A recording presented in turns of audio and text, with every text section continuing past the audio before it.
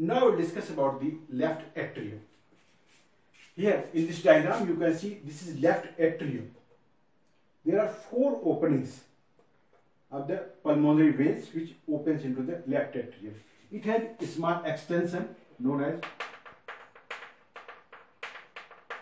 this is left auricle. This left auricle is present here. This is left auricle. This is left auricle.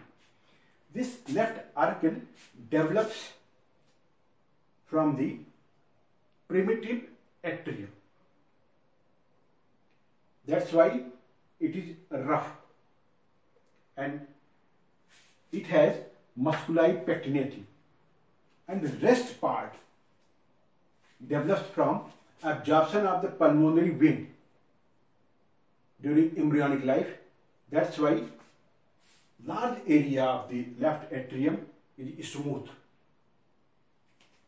There are 4 openings as you have seen, and if you open this chamber, then you will find there are small veins which are the veni cardis minimi, like in the right atrium, veni cardis minimi.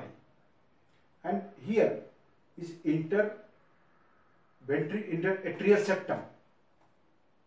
This septum lies between the right atrium and between the left atrium.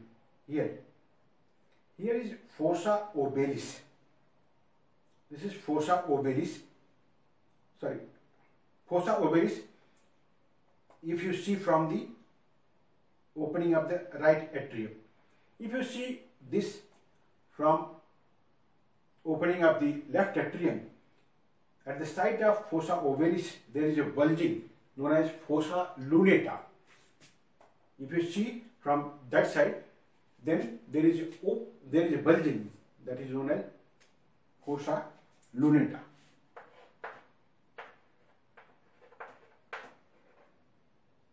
Opposite to this there is fossa lunata. So here this is fossa ovalis, and on left side this is fossa lunata. So this is all about the chambers. There is atrioventricular orifice here. Small portion I am showing here. This part. This is left ventricular orifice, which is guarded by mitral valve. If you cut this valve, then you will find this. There is mitral valve, your bicapsid valve.